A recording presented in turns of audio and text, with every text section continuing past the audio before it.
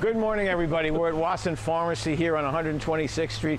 My good friend Lee Saverson, been pumping pumpkins for how many years, sir? 34. This is true. He says the guy who taught him to carve pumpkins, say what his name was? Gordy.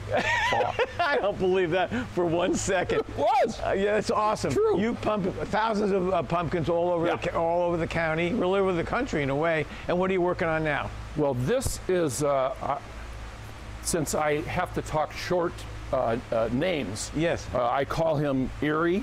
Erie? Erie, because I need to just model. I see. Big ears. Okay, yeah, an ear.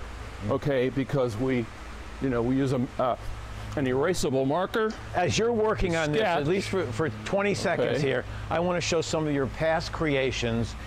These are magnificent. Now, do you have it in your mind's eye when you do this, or does it sort of happen as you work? Well, sometimes I'll start with one that I've done before, right? And then all of a sudden, after I've talked to her, yes, I will see something else that I need to do with her. Yeah.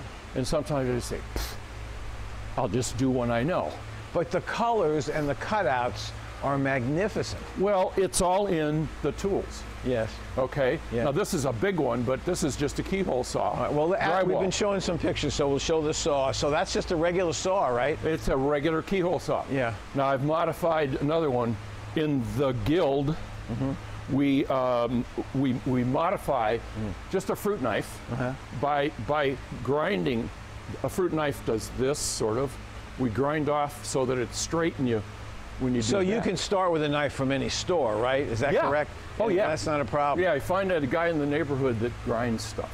That grinds stuff. Okay. Or you can use a regular. You're working on this now, and we're going to try to have this done by the end of the show.